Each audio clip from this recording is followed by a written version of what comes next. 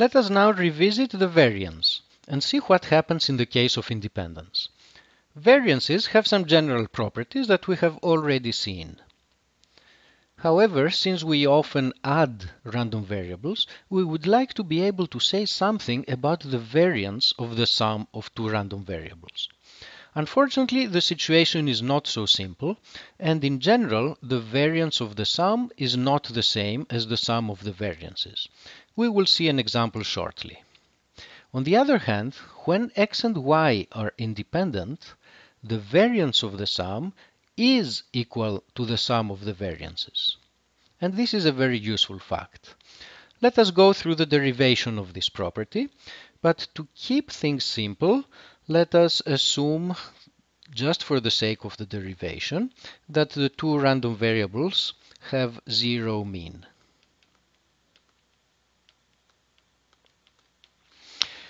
So, in that case, the variance of the sum is just the expected value of the square of the sum.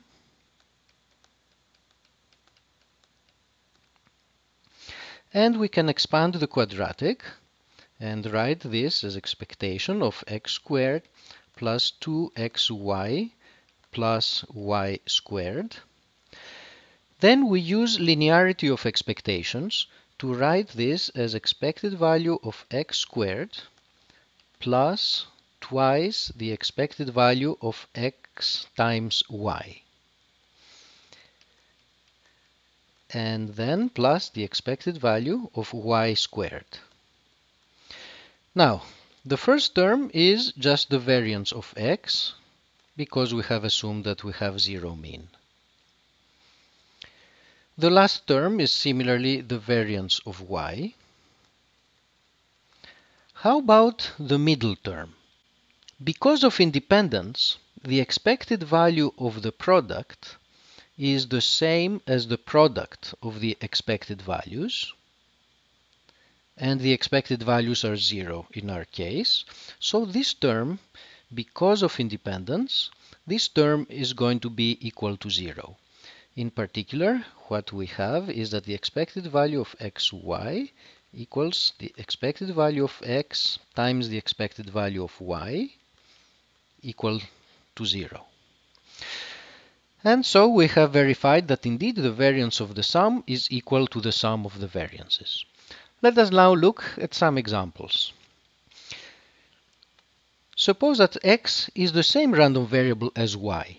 Clearly, this is a case where independence fails to hold. If I tell you the value of x, then you know the value of y. So in this case, the variance of the sum is the same as the variance of twice x. Since x is the same as y, x plus y is 2 times x. And then using this property for the variance, what happens when we multiply by a constant, this is going to be 4 times the variance of x. In another example, suppose that x is the negative of y. In that case, x plus y is identically equal to 0. So we're dealing with a random variable that takes a constant value. In particular, it is always equal to its mean, and so the difference from the mean is always equal to 0, and so the variance will also evaluate to 0. So we see that the variance of the sum can take quite different values depending on the sort of interrelation that we have between the two random variables. So these two examples indicate that knowing the variance of each one of the random variables is not enough to say much about the variance of the sum. The answer will generally depend on how the two random variables are related to each other and what kind of dependencies they have. As a last example, suppose now that x and y are independent. X is independent from y, and therefore x is also independent from minus 3y. Therefore, this variance is equal to the sum of the variances of x and of minus 3y. And using the facts that we already know, this is going to be equal to the variance of x plus 9 times the variance of y. As an illustration of the usefulness of the property of the variance that we have just established, we will now use it to calculate the variance of a binomial random variable. Remember that a binomial with parameters n and p corresponds to the number of successes in n independent trials.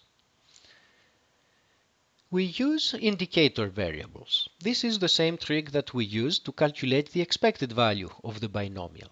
So the random variable x sub I is equal to 1 if the ith trial is a success and is a 0 otherwise. And as we did before, we note that x, the total number of successes, is the sum of those indicator variables. Each success makes one of those variables equal to 1, so by adding those indicator variables, we're just counting the number of successes. The key point to note is that the assumption of independence that we're making is essentially the assumption that these random variables xi are independent of each other. So we're dealing with a situation where we have a sum of independent random variables, and according to what we have shown, the variance of x is going to be the sum of the variances of the xi's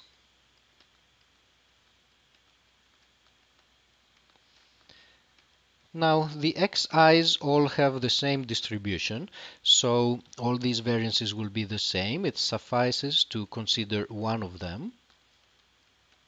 Now, x1 is a Bernoulli random variable with parameter p. We know what its variance is. It is p times 1 minus p. And therefore, this is the formula for the variance of a binomial random variable.